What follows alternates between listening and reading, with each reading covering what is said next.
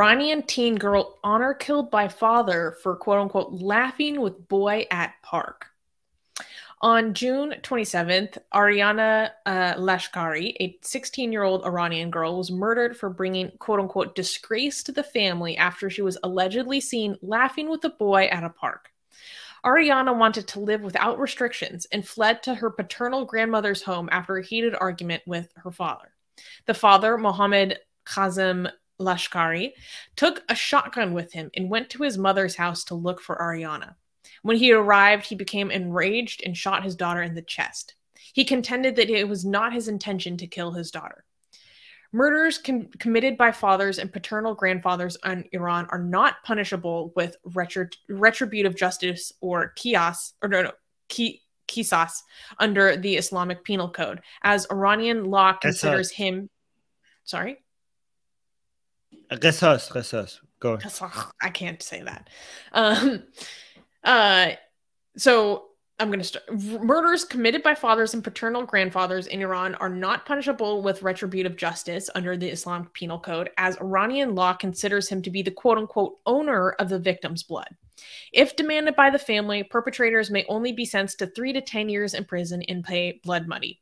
Since the pandemic outbreak, honor killings have increased in different regions of Iran. According to the head of Reyhaneh Women's NGO, about 60 women have been victims of honor killing in Iran over the past 2 years, including some victims as young as 10 years old.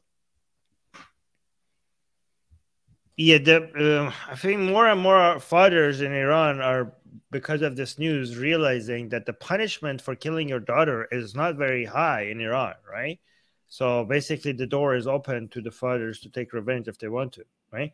Like if this was his son, that he would be so much in trouble, right, with the law. Like he would be like but he could be out of jail within 3 years, right? And many people will make the calculation of like, hey, cleaning the honor,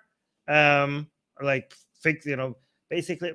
By the way, the way that in Iran they think about it is not like upholding the honor, is the way that they're saying is defending the qairat, okay?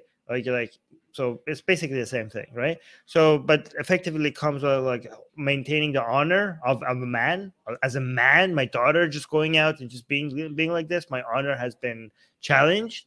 And it's so important for you to show that you're a real man, a man, like a manly man that doesn't let your woman just loose like that. Okay, so this is the idea is like a man who his daughter or his sister or his wife just goes and does these things freely is a man that is not a real man, because he doesn't have a grip over the woman in his it's basically mother, sister, daughter, or niece as well.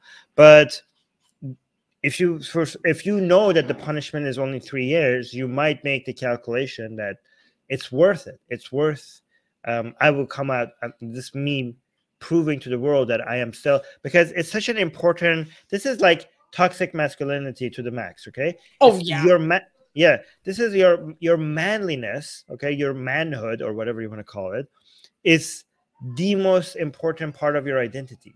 In a way that if it's challenged, you are crushed emotionally.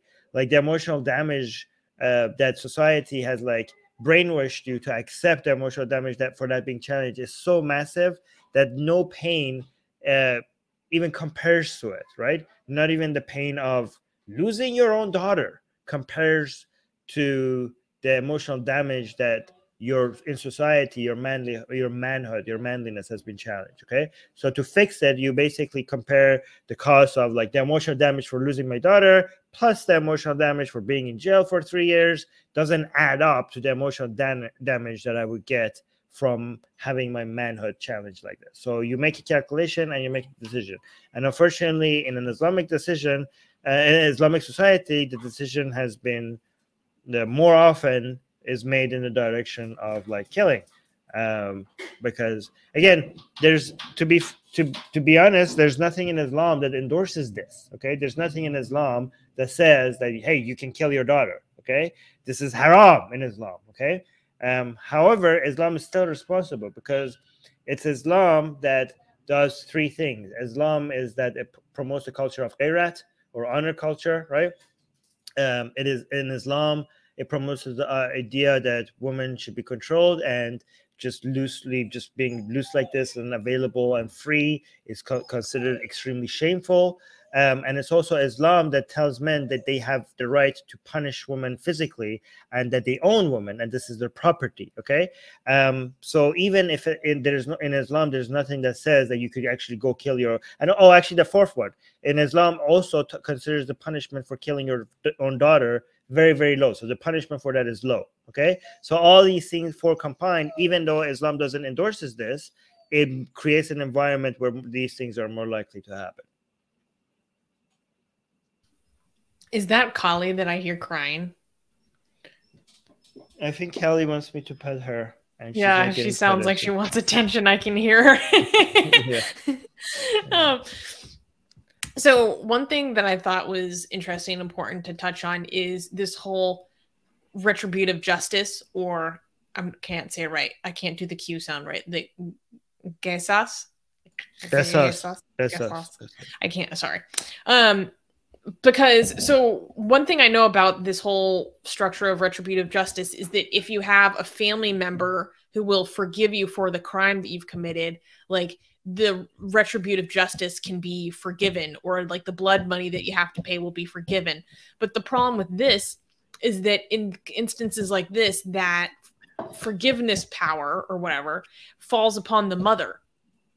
And so the chances of this girl actually getting justice for her own murder is so little, because when the power then falls on the mother to then hold her own husband or father, you know, accountable for the murder that he committed within their own family, like oftentimes these men are just forgiven.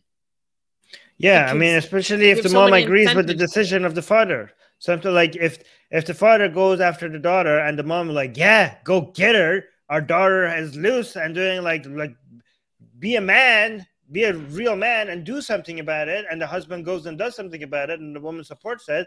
If the mother supports it, then the man is like pretty, you know, in the clear. I didn't even mean it like that. I'm saying, what if the mom actually doesn't support it, but she's going to be pressured into forgiving her husband anyways, or she would feel emotionally inclined to do that anyways. It's a spectrum. You basically, it depends on the mother. Okay, it could go all the way from like, I want you to suffer for the rest of your life, or the mother could be like, I hate you for doing this to our daughter, but I love you and you're my husband, so and I cannot live without you, so maybe I'll forgive you a little bit. Okay. Also, when you pay the blood money, it's coming out of the family. So the wife is like, I don't want this punishment to be high. This is my money, right? So it doesn't make any sense, right? But also it could also sometimes go to the point of not only forgiving, but actually like, why would I forgive him? He didn't do anything wrong. I endorse what he did. Like it could go all the way like that as well. So there's that. I mean, well, this whole like Islamic concept of like retributive justice is so barbaric anyways, because they literally will blind people in Iran and amputate their hands and fingers as a form of retributive justice. It's so barbaric. So now the justice system will proceed to blind you since you accidentally blinded someone. It's crazy. It's literally an eye for an eye. It's biblical justice. Yeah. Doorknob Head is saying 1, promotes honor culture. 2, promotes female control. 3, tells me they can physically abuse women. 4, low consequences for killing your daughter. 0 for 0. Look at you, Islam. Okay. There's some other comments. Shriyash is asking a good question. This is actually what shocked me about this news to begin with. He's saying, how the F is laughing dishonorable? That's what shocked me about this story, is the standard of laughing with a boy at a park is worthy of being murdered. Like, Armin, put on your Gayrati hat and explain this to us. I mean, so for even it's not just laughing with boys, even just like laughing, like giggling in a okay, so for example, we have had recently a religious Chaduri woman on TV in Iran, okay, and he was enjoying a very religious pro the mullah's regime song, like, and she was shown, and she just went like, I don't know, it's called Salam Farman there, right? And the way she did it was kind of like smiling and looked cute when she did that. Okay.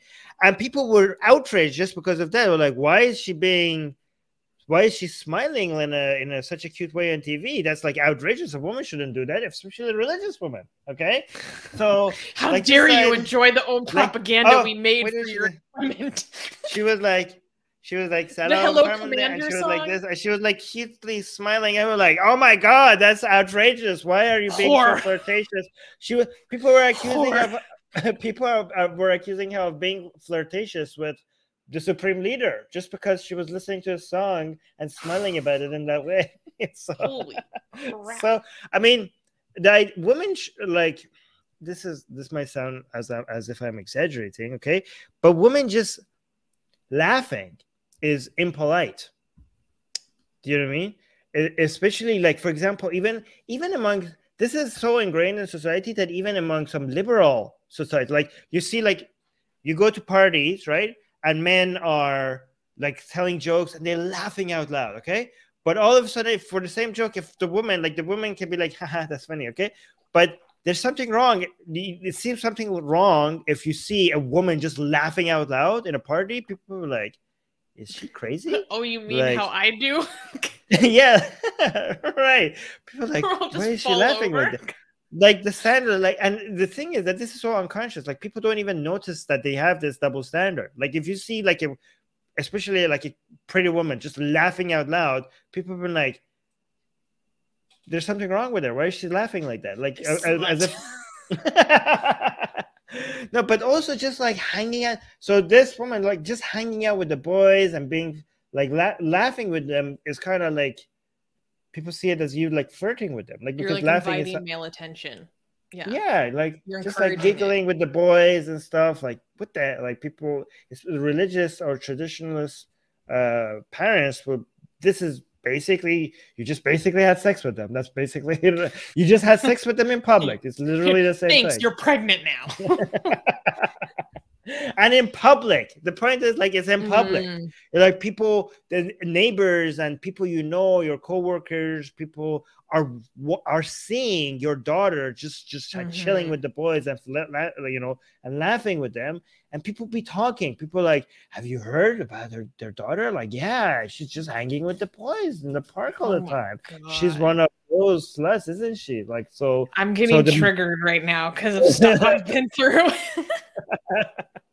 So the father is like, yeah, like losing, probably like losing the idea of other people noticing that the woman that belongs to you is just like, you can't control her, and she's just, she has the audacity to dishonor her father in this way, that she knows that other people can see her. She knows that people are going to talk about his daughter speaking in public, and she's still doing it. Like she doesn't even care, right? So I think like the father must have been fuming over all of this. So I don't know. By the way, I don't endorse any of this. I'm just trying to put you in the mindset of somebody who thinks like that. The Gatorati mindset.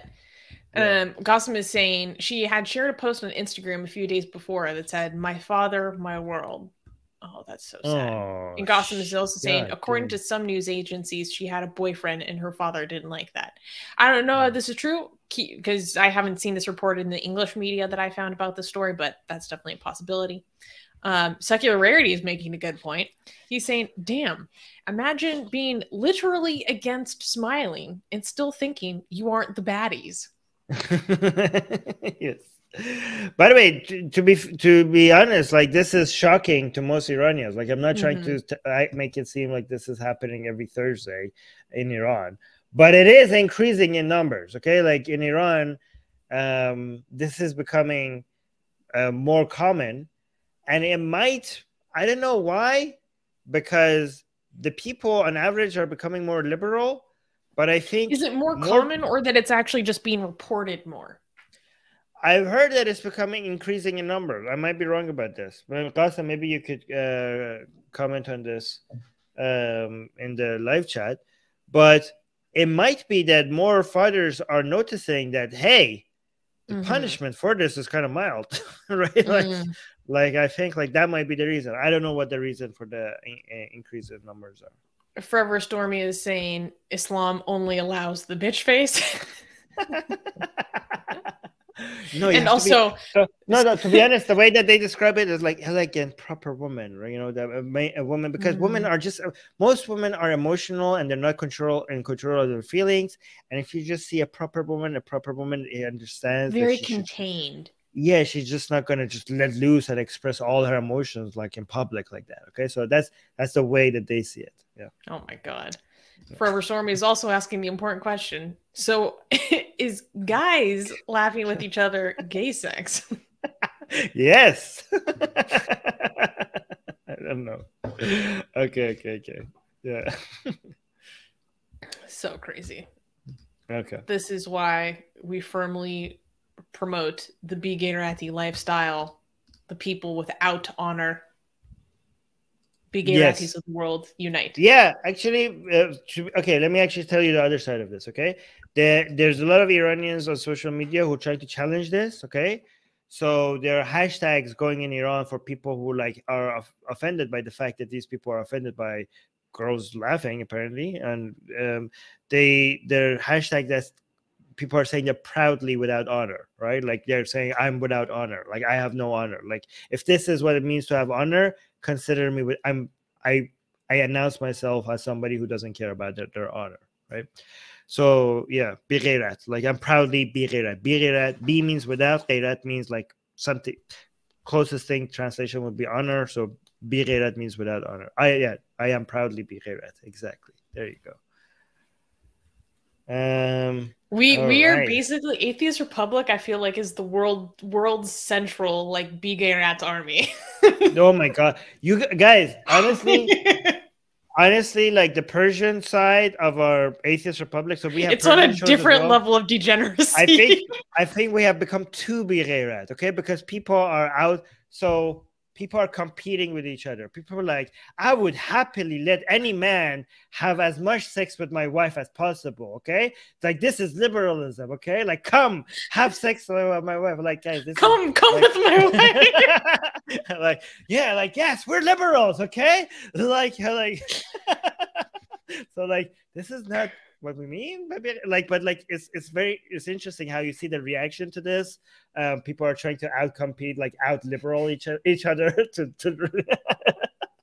I don't know, it's kind of funny. I ask you to have as much sex with my wife as you want yeah, to like, show you know, I am not. No, but like there was one guy that was saying that I will tell him like, okay, the idea is that it's not your wife is not like the idea that we're actually trying to promote is not like, oh, they're saying don't have sex with my wife. So the opposite of these evil Islamists is like, come have sex with my wife, please, sir, have sex with my wife. Like no, the idea is like your wife is not your property for you to decide these things. You're close. Oh my god, yeah. Oh my gosh. Yeah. But everything is like not everything, but a lot of things are to the extreme. You know what I mean? Like everyone's like the one, like a little reactionary. It's okay. Yeah, it's okay. Okay. Speaking of reactionary secularity, saying, do we need to step it up on the English side of atheism? Yes, guys. Like, where's the degeneracy? Like, guys, like, I'm actually surprised. Like, I am. So, for example, we want to challenge people's taboos on the Persian side, right? And I'm like, we had a show recently saying like what's wrong with prostitution, for example, right? We had the show on the Persian side, right? And I was like expecting some people like the people were coming in, they were too extreme on the liberal side. They're like there's one person after other, like on the Iranian on a Persian show, like they're coming out and trying to argue why there's absolutely nothing harmful about prostitution. I'm like, okay, it's a job. Like most jobs have some cons to them. Like there are problems with prostitution. It cannot be like no problem. Like I thought I would be taking the side of being like promoting like the idea that sex work needs to be not taboo, and then people challenging me, but I ended up taking the opposite side because so many people on the Persian show were trying to convince everybody that there's absolutely nothing wrong with it, that I have to like, well, actually there's some evidence that this is dangerous, that, you know, you have to, it's more dangerous, you know, than other jobs. Like Some people don't know what there they're getting actually into. should be some restrictions, maybe. There should be, yeah, like it's not as like okay, like yeah, okay, so the taboo should be breaking, but it's not as okay as you're making it sound like it is. So yeah, the degeneracy, like I'm really proud of our Persian community that they're becoming more and more degenerate by the day. But I think we should put a lid on it at some point. Like we should, like there should be some limitations here. Oh my god! Yeah. Okay, now, as you've been making me laugh, I'm thinking about how someone out there thinks I'm a whore because I'm laughing at you because you're funny. Yes, just be proud of it. Just take it. Just own it. Just be like, yeah. I mean, we're all stimulated by watching you laugh at it. Like we all like. Oh my god! Yeah, like guys, admit it. Just tell me in the live chat. Like this is too much. Like I can't even concentrate anymore. Oh my god. Okay, moving on.